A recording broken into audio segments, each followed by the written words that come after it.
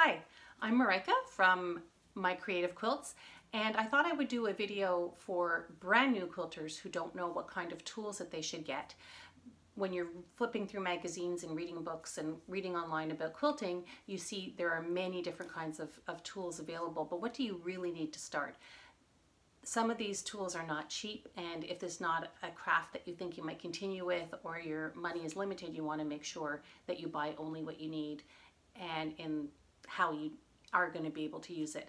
So I'm going to show you what I use and what I recommend. Like I say in all my videos, these are my ideas and my tips. There are no quilt police. If you like what I do, do it, copy it. If you don't like what I do, take it with a grain of salt. So I'm just going to move the camera a little bit so you can see my table with my supplies on it. There we go. So the first thing you really need are good scissors. Okay, I have several pairs of scissors. That is just some of them, but these are the ones I use the most. Now these are my big shears. They're Henkel's. They were a gift. They're not cheap, but this is one time that I say really don't scrimp. Buy the best scissors you can afford. The reasoning behind that is cheaper scissors don't keep their sharpness on their blades. They can be very difficult to maneuver even if you do adjust them a little bit, and they can just be frustrating and become painful, especially if you're doing a lot of cutting. So these are my large shears, and I use them when I'm cutting big pieces of fabric. Then I have my smaller ones. This is for my detailed work. It's very hard to do small detailed work with these, so I use these smaller ones. Also Henkel. And then these are my paper scissors and my vinyl or whatever it else, non-fabric. I don't want to be cutting tough things with my fabric scissors. I want to keep them as sharp as possible. So I have a dedicated pair of scissors. I just put a loop on them so I can hang them on a hook. Then you have your small scissors for snipping threads or small pieces of applique. These are the kind that I use for small pieces of applique. Just a small pair of sharp scissors. Make sure they stay sharp because dull scissors can be very painful. You can hurt yourself easily because with dull scissors you force them more, and that's when you can slip. It's the same thing as with a knife. A more dangerous knife is a duller knife. These are also good for snipping threads, but as I showed in a previous video, I like these now for snipping threads. I just like how they feel, and I just like them. So you're also going to need a rotary cutter. Okay, you don't have to have a rotary cutter. For generations, quilters have been making quilts without rotary cutters, but it makes the job a heck of a lot easier. So there are several types of cutters. This is the one that I use, but you can get some that have just straight handles. You can get more ergonomic ones. You can get ones that the blade will pop out when you press on it, and then when you pull it up, the blade will retract. So you use what's comfortable for you. They can be adapted for left or right hand. And make sure you buy good blades, excuse me, good blades, and make sure you have plenty of them. You want to replace them. Same concept. You don't want a dull blade. That's when you start having your accidents if you have dull blades. So that's a rotary cutter. And then don't forget the seam rippers. You have to have seam rippers. You are going to make mistakes. I make tons of mistakes. You can use the inexpensive cheap ones, and these are great. They do break though, but they're great for what you need them for. This one came with my sewing machine. Most sewing machines come with at least one. This is one that a friend got for me. She has a friend whose husband makes them, and what I love about it is it's also a stiletto, and I'll show you in another video why we use stilettos. So on one end there's a stiletto, and on the other end there is a seam ripper, and it's quite sharp. I have found that out. What I like about it is the weight. I'm very picky about the weight of things. Like with pens, when I'm writing, there are only certain pens I like to write with because I like the weight of them. But do get yourself at least one seam ripper. I recently purchased a battery operated one, which is right here. It's like a beard trimmer actually. And I used it just a couple of days ago because I badly sewed some seams together. And you just sort of lift the fabric, and this will cut the threads as you go along. You can't use it if you've quilted wrong and you have to pick out all your quilting stitches, which I've done many times myself, but this is very good for cutting out seams. I do like it. I wasn't sure I would, but I did.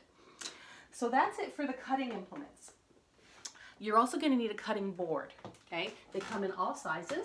I have a couple of large ones like this, okay? They're not cheap. So if you don't know if quilting is going to be something that you want to continue doing, I suggest you get a smaller one. But, you know, you really get what you can afford and what you can use. So there's that one, and then there's a smaller one. Of course, you can't cut big pieces of fabric on it, but, you know, like I said, they're not cheap, so you want to make sure you know what you're getting into. They're marked with inches. Some quilters use the back. They don't want to be distracted with the inches on there. I use the inches, but there's a big debate about whether you should be measuring using the inches on here or on your ruler. I say as long as you're consistent. If you're going to start making your measurements with this, keep making your measurements with this. If you're going to be using your measurements with a ruler, you keep using the ruler. It really depends on what you want to use, but it's consistency that's the key. But if you want to use your ruler and not be distracted by the lines, by all means you can use the back. We also have certain things, like this one I have for when I travel. This has a place where I can iron my fabric, and there's a cutting board on the back. So that's also very handy. I use this one a lot as well. So that's the cutting board. You're going to need a ruler. You have to have rulers. I have many rulers, but the one, I've had this one for almost 30 years. This is one of the original rulers that I started with. I prefer the Omni Grid. I like the yellow on the clear, but there are other kinds and other people like other rulers. And I have several shapes. I have squares, I have triangles, different sizes. I have really long one for when I'm cutting my big pieces of fabric. But this is the one I use consistently on just about every single project. It's 6 inches by 12, and I think this is the best ruler. If you can only have a couple of rulers, I like this size. I recommend this size. I do have little sticky, they're not sticky things, they're like rubber. You can buy these.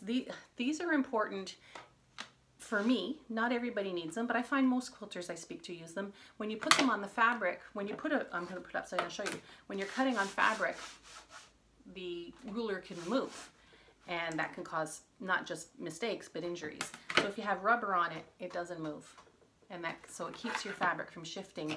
If you're cutting, it keeps it from shifting. I also have this one, this longer traditional ruler. This I also have had for almost 30 years, and it comes. I don't use it as much as this one, but it comes in handy. So those are the rulers that you're going to need. You need pin cushions, and there's so many different kinds of pin cushions, and you need pins. So first of all, I use mostly these flathead pins. I like them. I find that they don't distort my fabric as I pin them together as much as the round ones. I do use the round ones for different things, but I generally use the flathead pins. These pins are for my long arm sewing machine, but this was just to show you the different kinds of pin cushions. This is one that you can put on your wrist, and some people like that. I had to extend the elastic because apparently I have very thick wrists. So you can use something like this, or you can use a magnetic pin holder. I thought I would like the magnetic one, but I just found it when there's a whole bunch of pins on there, I found it hard to take them off without poking myself. And this was, I got this in a swap. We made pin cushions at the Quilt Guild, and this is the one I got. I thought it was pretty cute. And this is one I made for traveling. It's got a little bin you can throw, so you just put it on the side of the table, put your pins in. If I was to make them again, I would put something solid on the bottom because the pins can go right through, and if I'm holding the pin cushion, that can be painful. Let's see, what else do you need? Oh yes, needles for your sewing machine. There are many different kinds of needles that you can get. Okay, I tend to buy the Schmetz or the Superior, and I tend to also get the universal and the top stitch ones. There's a lot of differences, and I'm not going to go into. You can Google, what are the differences between sewing machine needles. But I usually use the universal or the top stitch. I do have thicker needles. I have denim, I have leather for when I'm sewing bags or something that takes really thick seams. Buy good quality needles, but they're not expensive. The experts recommend that you change your needles every 8 hours of sewing after every quilt, whichever you feel is more appropriate for you. Since they're not an expensive thing, I suggest you follow that. It's better to start a new project with a new sharp needle than to have it go dull on you and maybe cause some problems while you're sewing. Marking. If you're going to be quilting, by hand or by machine, you may want to mark your patterns. I tend to do a lot by eye, but I also do marking. So different quilters use different things for markings. Some use chalk, some use pens, some use tape. I've done that. I've used masking tape and quilted along the side. Whatever works for you. Like I keep saying. So this particular one, this purple one, is an air disappearing ink. So if I'm using, no, this is the water, air and water soluble ink. So this one, I can do it on the fabric and it'll disappear over time and it won't leave any marks behind. I've never had any problems with this, but you always test your fabric before you use it. Test it on a scrap because you never know, that might be the one time the fabric won't take. This is a water disappearing pen. So this is one if I want it to stay longer. Okay, this one, I don't care. It's staying for a few hours and then disappears. This one, if I'm working on a project on and off, I may want the mark to stay longer. So you mark on the quilt with this and then you spritz it with water and it goes away. This is a chalk one that I use too. It's white because when you're doing with dark fabrics and black fabrics, these don't work. So I have this as well. But there are really many, many ways you can mark your quilts. If you're sewing by machine, you may want to invest in a walking foot. A walking foot, when you're sewing with your machine, you have your feed dog underneath as you're guiding your fabric through. Not pushing it through, you're guiding it through. But this can cause bunching. You can start with two 10-inch pieces of fabric, one on top of the other. When you get to the end, one might be slightly off just a little bit, but that's because the top one isn't being fed through like the bottom one with the feed dogs. So this has a feed dog on top. So when you attach it to your sewing machine, when you're pushing your fabric, guiding your fabric through, it's being gripped on the top and the bottom, and it's a better fit. Okay. Some people do quilting with this. Some people just use it for their piecing. They're not expensive, and I do think that they're a good investment if you're going to be using your machine. And they're also good for other projects, not just quilting. You can use it if you're sewing pillows or bags or curtains or whatever. This is really a very handy tool to have. If you're other things that are not, you don't have to have it, but they're nice to have. This is called a purple thang. Thang, T-H-A-N-G. That's not the way I talk, it's the way it's called. And this is good for poking holes in corners if you're flipping things inside out.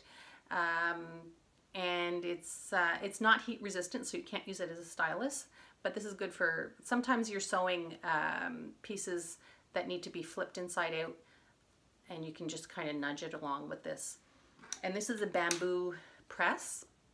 You can use it to press seams together. You have a piece of fabric and you press on it because sometimes you don't want to use your iron, or sometimes you're using a fabric that you can't. And it's also good for poking out corners if you're turning things inside out. And then, like I was showing you the stiletto, I recommend that you have a stiletto. It doesn't have to be this kind, it can be a separate one, because when you're sewing, you have your needle here. You don't want to push too close with your finger. I know people who have sewn through their finger. This is your finger. You push it ahead with this. Very handy tool. It's also very sharp, so be careful with it. And of course you're going to need thread. Buy the best quality thread you can afford. I know the dollar store sells thread. I know the cheaper chain stores do. If it's all you can afford, it's all you can afford. But you're putting a lot of time and effort and money into the quilt. If you use a cheap thread that will break easily, then you're kind of defeating the purpose. This one is polyester, I think. Yeah, this is a Gutermann. I don't have a favorite quilt. I don't have a favorite type of thread, and it really depends on if I'm machine quilting or if I'm hand quilting. But I do try to buy bigger spools of the colors I use the most often, and I watch for sales, and when the thread goes on sale, I pick up as much as I can in the different colors that I can. It used to be recommended that you only use 100% cotton when you're quilting because you're using 100% cotton fabric. The theory was the polyester was stronger than the cotton and it would break the threads in the polyester. That's not really a thing anymore, so I just use whatever thread I want to use.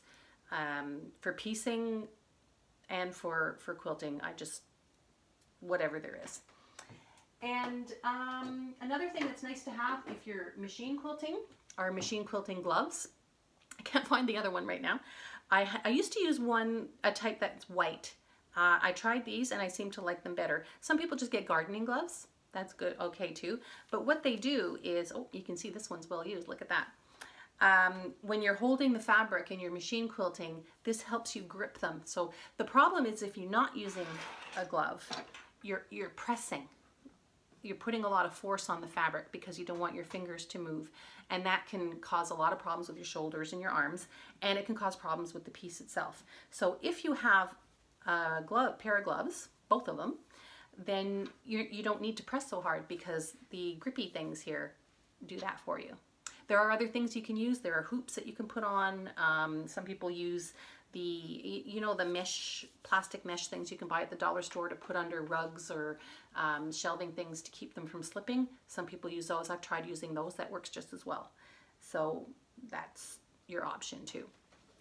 So I'm just going to bring this back up again so I can say my goodbyes. I can't think of anything else to show you right now. Of course, you're going to need a good iron. Yes, I should talk about the iron. This is the one I have. It was a gift from somebody. It doesn't have to be an expensive iron as long as it gets hot and you can use it. I prefer the ones that shut off automatically. A lot of quilters don't, because when you're going back and forth, you know, you're sewing something, you're going to the machine, you're going back, it's like, oh, it turned itself off again. I prefer that because I tend to get distracted easily. I have to leave the room. I have to answer the phone. I work from home, so sometimes I'm quilting in between projects to give myself a bit of a break instead of a coffee break. So, you know, get the best one you can afford. But I don't put water in it. A lot of people, you know, when they're ironing, they have their steam, and steam is important, especially when you're working with fabric. You have to get the creases out. But Ricky Timms, I went to a workshop that he put on. He's a really great quilter. Look him up if you want to see some of his stuff. It's Ricky Timms, T-I-M-S. He had a great line. He said, all irons that you put water in become incontinent at some point. And it's true. I find that my irons don't last as long when I put water. So now I'm a no water iron zone. And I just have my spritzy. I just spritz the water on and iron that way. I just find that's the best solution for me. So that's it for now for the best tools for when you're beginning to quilt. And if you have any questions, please leave a comment. I'll try and answer it. And if you think I've forgotten any important tools, just let me know and I'll add it to the list. Have a good day.